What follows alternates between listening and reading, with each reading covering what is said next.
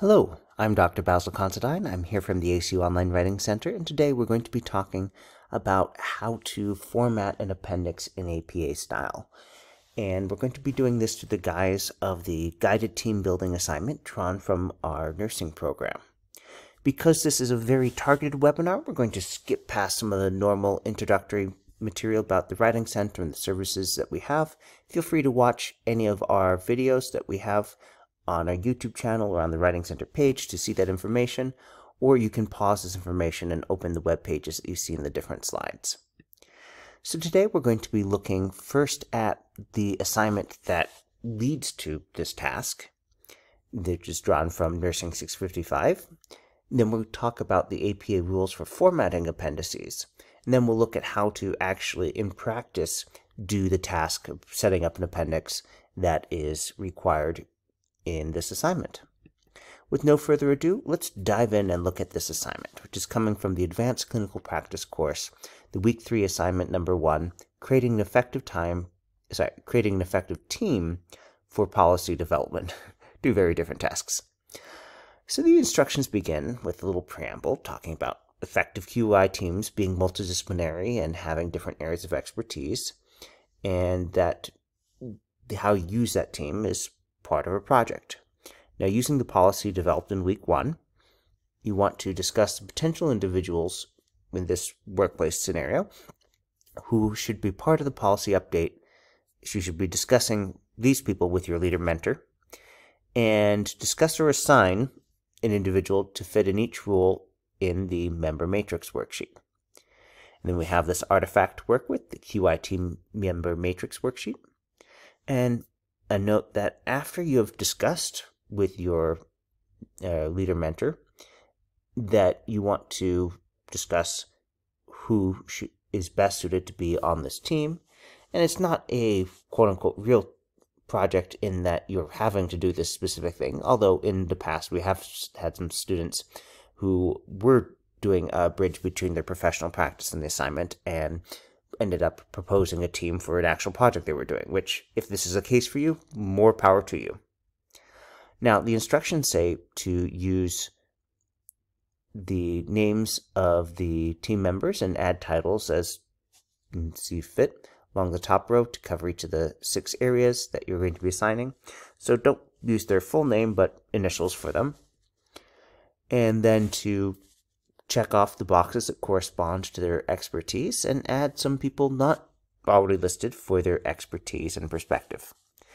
In addition to that, write a 1-page synopsis paper on why you chose those individuals on the matrix and why each of the areas they represent are important to successful creation, implementation, and evaluation of the policy. So the 1-page synopsis, that's not something that people generally have trouble with. So we're going to be focused on the aspects with the matrix. And if we look at the rubric, it is basically walking through the things that we just looked at, and just make sure that you have formatted the whole thing according to APA guidelines, because that is 20% of the grade.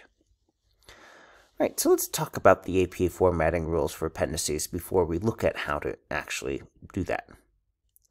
First off, each appendix should start on a new page. It should begin with a title, which will be formatted using APA Level 1 heading rules, meaning it's going to be bold, it's going to be centered, it'll be in title case.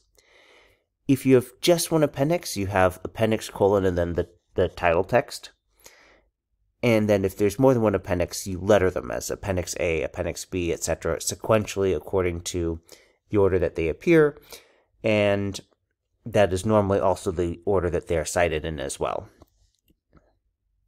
Now, an interesting thing about the appendices is that because this is a way of including supplementary material, it does not need to follow APA formatting rules aside from fitting within the 1-inch page margins and having the start on a new page and having that heading text to title it as Appendix A, Appendix B, etc.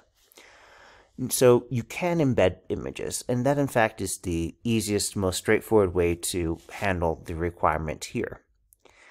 And so I've included some instructions here, but I thought it might be helpful if we actually looked at this process.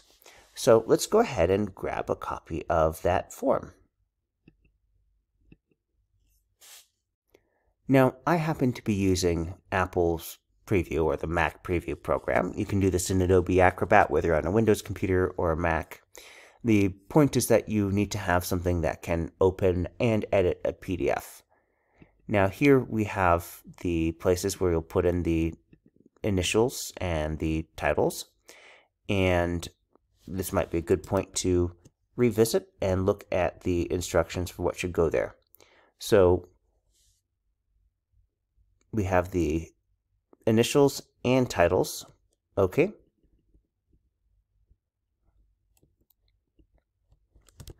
And let's go ahead and see, okay, we have JJ.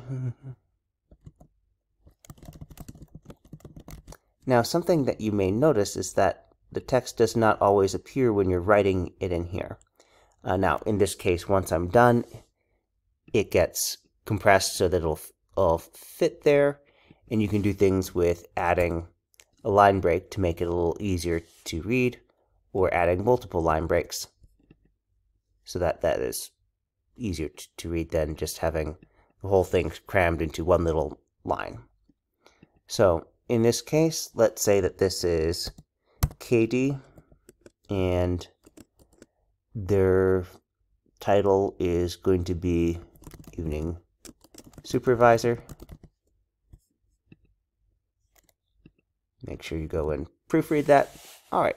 And for the purposes of our example here, I'm just going to copy and paste and change the initials here, because you'll be putting in things for the people in your proposed scenario, and these are just illustrative examples here.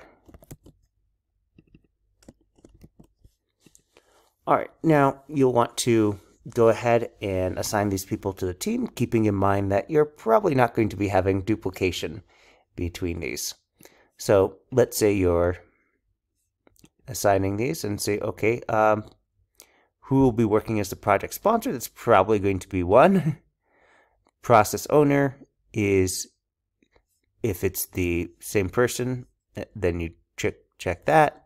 And we're just going to fill some things out here for the sake of having an example here. Now we have the what other expertise or perspective would you add? And let's say we have SL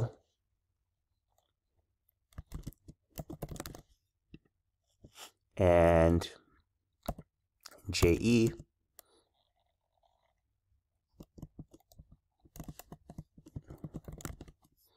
and so we go ahead and put them in whatever areas they're going to be.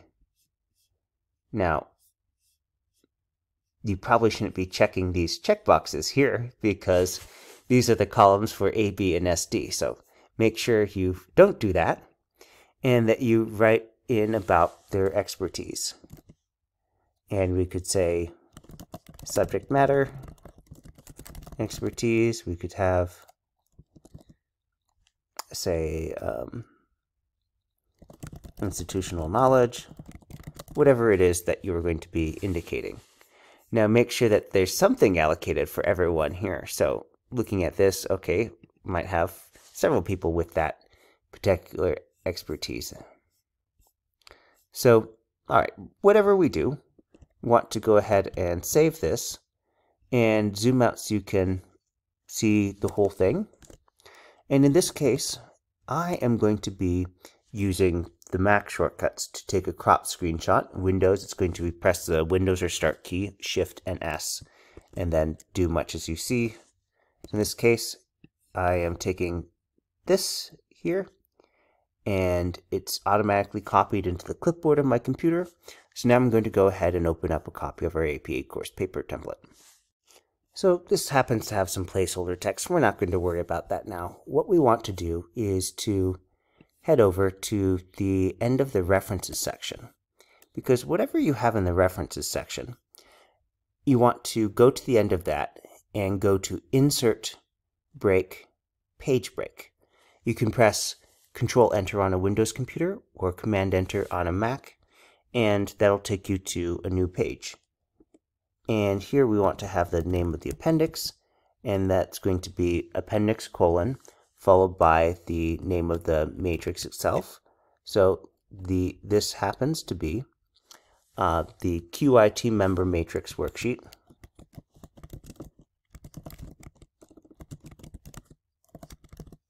And there's nothing wrong with a title like that that is informative. It may be dry.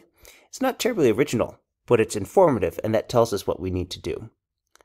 Now, to style that, we have this in title case, so we also need to apply the style, in which case it's going to be APA Level 1. And you can see once I go to the Styles pane and select APA Level 1, this all becomes bolded and centered. Next up, we have the screenshot that we need to go ahead and copy. So I'm going to go ahead and grab that. And you'll see that if I paste this in here, it's a little bit large. It pushes off the heading text. So we end up with this blank page there. So what we want to do, and I'm going to zoom out a little bit so you can see this more easily. What we want to do is to resize it just a little bit so that it fits on that page. And so if I've selected the image, I can grab this corner and resize it just a little bit until it fits on the page here. You can also try cropping it to see if that will be enough, but we want it to have this double space line break, which we do, and to fit on this one page, and we do. By the way, it's not a problem to have an appendix that spans more than one page, but it's not terribly helpful to have this whole first page just be the title and then blank space, so a little resizing creates a cleaner and more usable experience. So for our purposes, this is all we need for the appendix itself. Now, but if you're going to be referring to this worksheet, and particularly to your worksheet results, then we can go ahead and talk about how you would cite and reference this. So if you're going to be referring to it, you can have text like as shown in the appendix or parentheses see appendix. That's fine.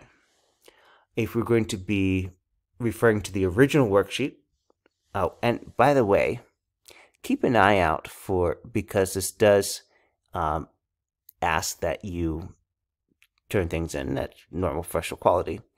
Make sure as you go on, if you see a typo, like here we see Institute for Health Care Improvement, well, the best thing to do is to fix that right away. And so that illustrates how to avoid a common issue with assignments where you say, oh, I'll get to that later. Well, usually the best time to do it is when you spotted it, because it's already distracted you from whatever you're doing. And if you take care of it now, then it'll just be done. So if you're going to be citing the worksheet itself, not how you filled it out, but the worksheet itself, like to have a statement, oh, I used the Institute for Healthcare Improvement in parentheses 2019 worksheet, that's fine. Just follow the normal author date citation system. But if you're referring to what you filled out, just refer to as shown in the appendix or see appendix. In this case, the assignment has just one appendix, so that's why it's the appendix or see appendix. If you had more than one, you would refer to it as see appendix A, see appendix B, as shown in appendix C, etc. Now, when it comes to doing the rest of the paper, make sure that you go back and write that one-page synopsis. And the easiest, most direct way of describing these people, besides, a brief introduction to what you're doing, is to take them in the same order that you have the roles listed. Oh, you've given JJ this role because they bring this skill or this history or whatever it is, and tell us how each of them individually is important to whatever role that you've assigned to them, and keeping in mind we have these criteria of successful creation, implementation, and evaluation of the policy. And they may have more than one thing there. And with that, I think it is time for us to wrap things up. So we have looked at how to format an appendix in APA style, given the specific requirements for this assignment, including embedding the results of filling out the matrix. And if you have any questions, feel free to send us an email at onlinewritingcenter@acu.edu or schedule an appointment online through my.acu.edu. Have a great day.